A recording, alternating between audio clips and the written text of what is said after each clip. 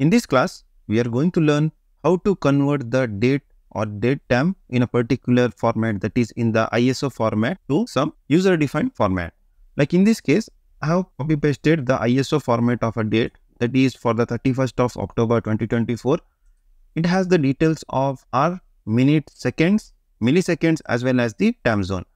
Now, if you want to show this ISO time format, including the date and time, as well as the time zone, to DD month and year format, and followed by, if you don't want to show this T rather than the user-defined time format, then that we will learn in this class.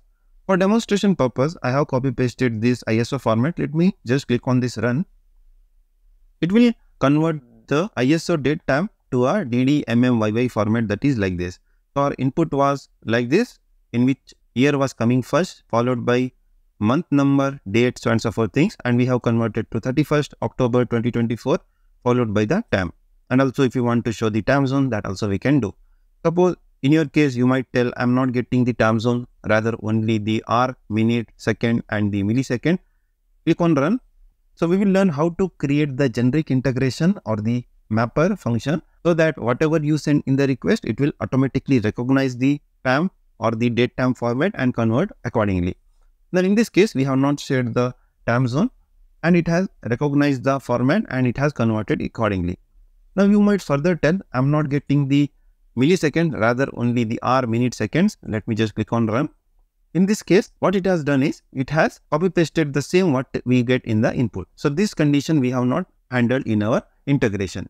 This I have purposefully done in order to demonstrate whenever we don't get a input in a required format, our integration or the mapper shouldn't break or error out. Rather, it should pass on the date what we get from the source. Also, if you are passing just the date and not the time, and I will click on run, it will recognize the date and convert accordingly, that is 31st October 2024. Suppose if you share over here other than the date, it will pass as is what we get in the request, so that your integration or the mapper won't error out and your integrations or the extensions work seamlessly in the production. Let's quickly learn how I have achieved the same. I have created a very simple integration in which I have exposed this integration over a REST protocol, in which it was accepting only one input, and in the response I am just displaying the output as we had seen while testing. Let's now look at the function I have written in the mapper, so that it was recognizing accordingly that date time function like this, including the time zone, without time zone, and only the date. Let me select XSLT and the developer mode. As I told, this integration accepts the input and one output. Now if I expand this, I have written multiple when conditions. So let's see what is the first when condition. I will click on this. So here it will just recognize if our input is of the format, first is the 4-digit numbers, then followed by one hyphen, then 2-digit, and at the end we have 2-digit number. That is this format I am recognizing with that expression. That is, I am making use of these matches, and it will match whether our input is having 4 numbers followed by hyphen, 2-digit, and followed by the 2 numbers. If it matches that criteria, then what I am doing is, first of all, I am converting this string, what we get in the input, to the datetime format. At the time of recording this class, we don't have any function that is to format only the date. Even though we are getting the date, we have to first of all convert to the datetime. For that, I am concatenating the string. So if you see over here, in the case of date, we don't have this time information. So what I am doing is, first of all, I am adding this T followed by 0000 hour, minute, and second to this string variable what we get in the input, that I am converting to the datetime. Then with the help of format datetime, so format datetime function is available at the time of recording this class. Suppose in future, if you are having the format date function also available, then you don't have to convert to datetime, rather directly convert to date and make use of format date function. So here I am telling what format I have to convert to. Here I am saying I want to convert to, that is date in numbers, like this will be converted to, for example, 31st October, and the 2024. That I am mentioning over here, that is D01. So suppose if you don't mention this -3, it will print entire month name, that is October. Suppose if you want to get just October OCT, Then you have to mention how many characters you want to print. That is -3 I have mentioned over here. Then followed by that the year. That is date -month characters -year. So this is what it is transforming.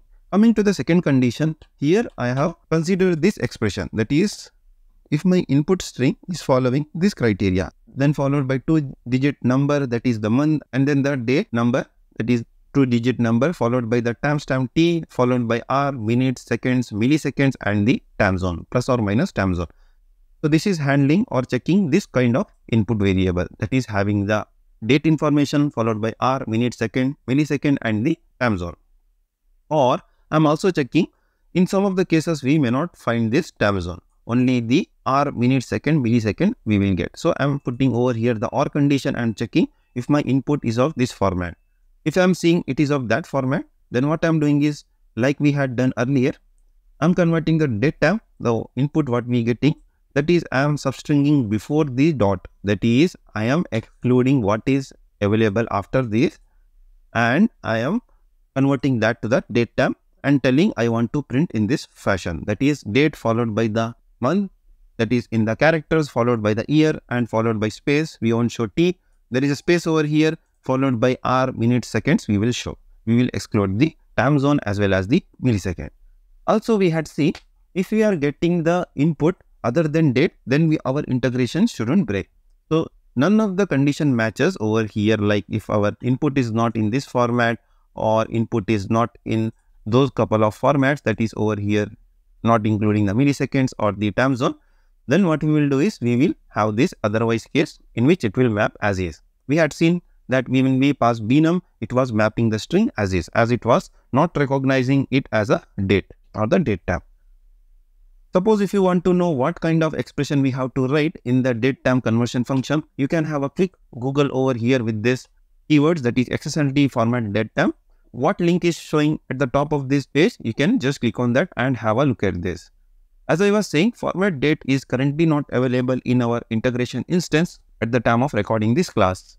Currently there is format date time, so you can make use of the same.